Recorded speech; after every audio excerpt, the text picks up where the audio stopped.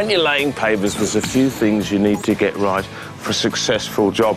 The first thing is the way you handle them. You'll notice when they turn up onto the job site, they're well packed, and there's a good reason for that, because you don't want to scratch them or chip them, so make sure you just handle them very carefully. And what I like to do when I'm stacking them near where I'm working is go back to back and top to top. Now, the paver we're using is made by Boral. It's a 400 by 400 by 40 mil paver from their Coast range, and this particular one is called Shell, and it's a lovely, classy look. And what you'll notice with these, and you do get this with a lot of the Boral pavers, is they have these lugs on the side, and there's a very good reason for that, because when you're laying, with any paver, you should always have a gap between the pavers into which your grout sand goes, and that will prevent any chipping and also keep your lines nice and straight. So those lugs just help when you're laying the pavers. Now, another good tip for you, in a job like this or any job, wherever possible, always try and lay along the longest straight edge, and always keep an eye on the lines. They're the things that really stand out. These lines through here where your grout sand will go. Always try and keep the job nice and square. If you get it all offset, it looks very ordinary and very unprofessional. And when you actually lay the pavers, just get them down nice and flat, like so, and keep an eye on them.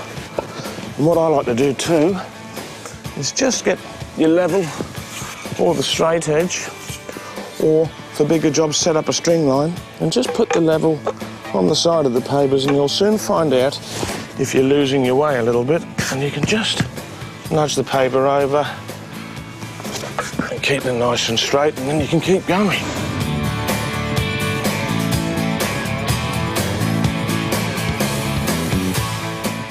Okay, now that the pavers are all down, you just need to check all the lines and make sure the pavers are nice and square, and then come through with the rubber mallet and just tap them down so they're all nice and level. All right, I'm near the end of the paving job now, just tapping down a few pavers, and here's a great tip for you. If you're using a light-coloured paver, like these classy Boral numbers, or maybe sandstone, always go with a white rubber mallet, not the big black one like this. And the reason for that, pretty obvious. With the white rubber, you won't mark the pavers. With the black rubber, which is good for dark pavers, but on the light colours, you'll get nasty rubber marks on them. So go the white on the white and the black on the dark colours. And here's another good tip for you. When you're tapping them down, you need to have your hand on the paver to stop it moving around. And if it's a bit late in the day and you're getting a bit tired, and this has happened to me heaps of times, you come in there and you'd be surprised how easy it is to actually bash your thumb with the mallet. And trust me, that hurts. It's not too bad with a light white mallet like this one. I'm telling you, if you get stung by the black mamba, you're going to know about it. It'll bring tears to your eyes. And that raises another good point.